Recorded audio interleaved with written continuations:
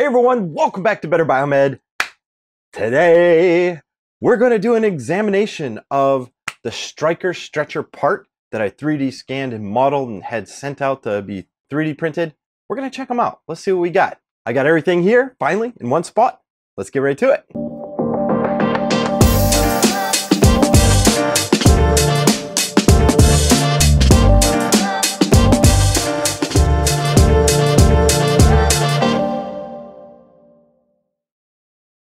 All right, guys, so let's see. Right here is the part. This is the original Stryker part, which was so kindly donated to me for this exact purpose, the 3D model, the plastic cam, which is the part that often goes bad. So that's what I did, and that's why it's got this little bit of this powder on there, is because 3D scanners, they like to have something, a surface where light reflects off perfectly back without being absorbed. And white, you know, it reflects everything, and black absorbs everything. So white is not so good. Chrome is not so good. So what it is I actually have a product that you guys might be familiar with. And this is a typical foot powder. It's spray on. And when you spray it on, what it does, it leaves a uniform coat on the outside, which allows the 3D scanner to pick it up so perfectly. That's what I did on this guy. And it's got a little bit of residue on there. That's all right. It comes right off. But this is the original part. And you can see that what I did is I put a little zip tie around it because that adds some tension, which allows me to adjust this guy where it's going to sit while I rotate it, right? Give me the best angle of approach for the 3D scanner. So that is the original.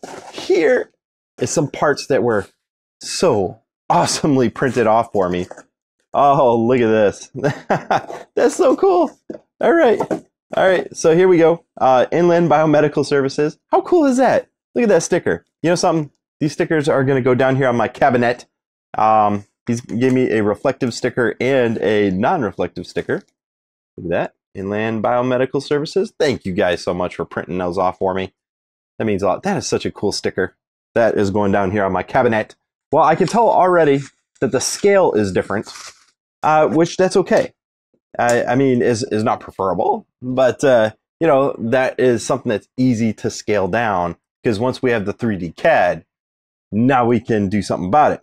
So we have a couple different materials here, and just judging from the feel, they're both extremely rigid. That means that they're also very difficult to print because they have to be printed at a higher temperature, except these were not printed as you would think with a filament.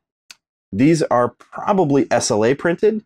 That is when you have light that shines up and every place that the light hits actually solidifies. And then what you have is an LCD panel, and the light shines up through the LCD panel and it darkens out all the areas that you don't want to hit. And every area you do want to become firm, layer by layer, they're called slices. It illuminates everything else, and it just darkens out the area here and are all surrounding it. So, and it allows the light to pass through, and the light will pass through and it activates the layer, and then it lifts up and then it comes back down, and then it does the next layer, and then it comes up and then down. So it takes a while, but the resolution is insane. And what I'm looking for right here is something called striations, which are little lines that indicate the layers of the slices. And you know something? I'm not really seeing them. And what's really cool about that is with this being SLA printed, that means, actually, SLA, yeah, don't worry about it. It's resin printed. How about that? Who cares? It's resin printed. So it's a UV light activated gel. And I cannot find any striations, which is really important because this area right here is where the cam is going to sit. It's the locking cam. And it's going to go back and forth. And I believe this right here is where it usually breaks. So you can see right here that I've got a rivet that goes through. So in order to rebuild these, what I would need is the original part like this, even though it's broke, from the customer. And then I can replace this rivet right here. And you can see this is the orientation. So the scale is, let's say it's about 5% off. You know, so if I do a direct overlay, you see that it's just a little bit off. But as far as like the angle of approach and everything, that's looking pretty good. That's looking pretty good. The little notch that I was worried about, there's little hold off notches right here and up here. And the fact that those are smooth is pretty nice. So I'm not really sure what material this was printed off of, but I'll tell you what, it feels fantastic. And it, oh my God, that is so strong.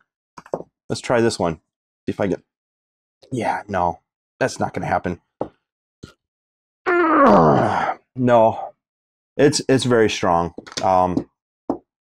And this original one right here, let's see, this one's not glass reinforced. I feel like this one's nylon, and I can't really read the markings.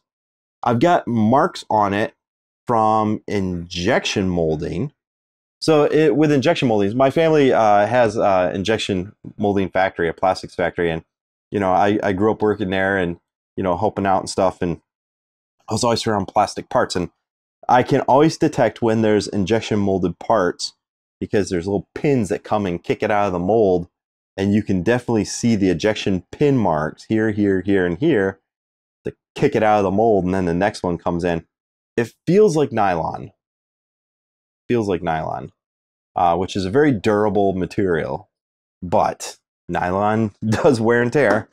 So I'm kind of curious what these materials are. It almost feels like carbon fiber. It feels really dense and really strong like carbon fiber. Slightly abrasive compared to the natural lubricity of nylon, but it's also going to be stronger. So there's that.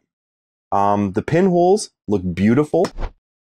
The guy that did my model for me just did a fantastic job. So with just a little bit of cleanup, this cam gear looks like it would be perfect. In fact, it might actually be usable even at the 5%, that's my estimate, 5% off scale. So, interesting. Guys, this is such a good part.